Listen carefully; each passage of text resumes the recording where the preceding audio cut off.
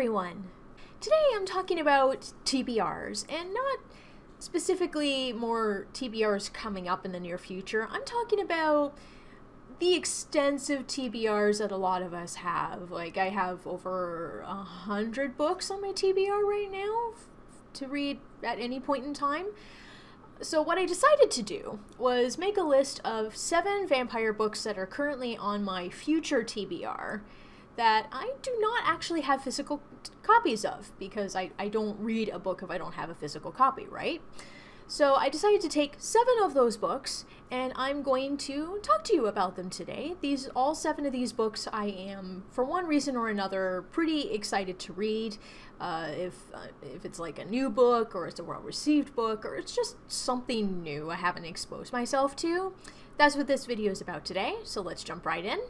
I'm going to start the list off with the highest rated of the 7 books on Goodreads currently, and that is Until the Sun by Chandler Morrison. This book has currently, as of this video, an average of 4.52 stars on Goodreads. Very, very good. It is out of only 23 ratings so far, though. It is a relatively newer book. It is also a self-published book. Look at the cover. I mean, the cover alone drew me in. I'm just like, I have to read this thing.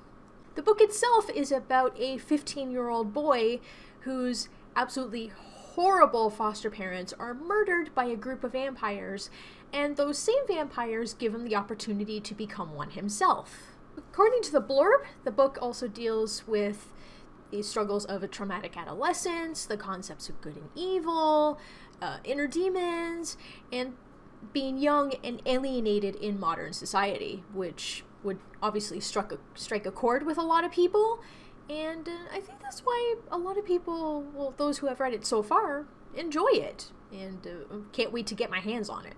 Book number 2 on this list is a classic, and I know I said I'm not too fond of classics, but I love the history of vampire fiction, and that is Carmilla by Sheridan.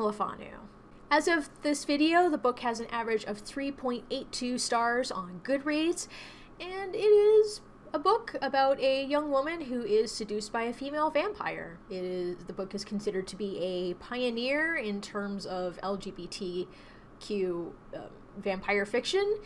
Considering how old the book is, that's not too surprising. And the version I'm showing right here which is the one that I plan on buying, is what's called the Critical Edition. It's an edition of the book that is specifically set up for students of literary classics. So there's some essays in there, 4 of them to be exact, and they are all by leading theoretical literary scholars. It also contains glossary, a bibliography, biography, and explanatory notes. So it's not only a good read just from the fact that it's a classic, but it's also an edition of the book that is very good for students in general. So if you are students, maybe you'd want to pick this one up too. Next is The Vampire Wish by Madow, which as of this video has a 3.86 average stars on Goodreads. It is a self-pub book. It is the first book in a series. There are 6 books in the series, counting the prequel. The book follows the protagonist called Annika, who is kidnapped and brought to the hidden vampire kingdom called Vale, and is made a vampire blood slave, essentially. We could probably guess what that entails, but it is a young adult paranormal romance, so it's not too out there. This next book is by a Canadian author, and that is Enter Night by Rowe. As of this video, the book has an average of 3.52 stars on Goodreads. The book takes place in 1972 in Parr's Landing, a mining town in northern Ontario. I haven't actually taken a look to see if this town actually exists, or if it's purely fictional. There are 2 characters that return to this town that both used to live there previously, and yeah, they discover there's a 300-year-old vampire that's been sleeping there, and said vampire goes on a murderous rampage. This one is probably more well known, whether you like it or not. when it comes to vampire books, and that is Anno, Dracula by Kim Newman.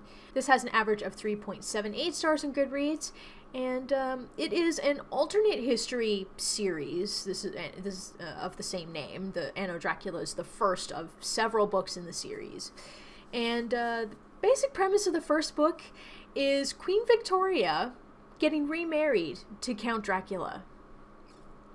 If that doesn't pull you in, I don't know what does. To top that off, the story follows two characters, one who is a vampire, and together they are trying to solve the matter of the old Jack the Ripper murders thing. So that should prove interesting. Book number 6 is Lost Souls by Poppy Z. Brite, which has an average of 3.89 stars on Goodreads.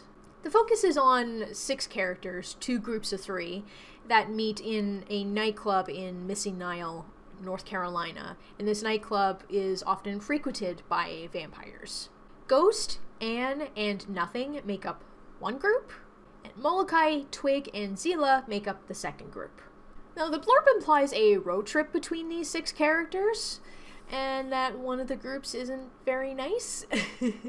So there's going to be some shenanigans involved, both good and bad. It sounds quite interesting. It's another one of those books that was in a lot of top vampire book lists when I was looking this up a while ago. And finally, number 7, the 7th book in this video, is The Golden by Lucius Shepard, which has an average of 3.47 stars on Goodreads. This book takes place in the 1860s, in which vampires have their own secret hidden society, and they were conducting breeding experiments.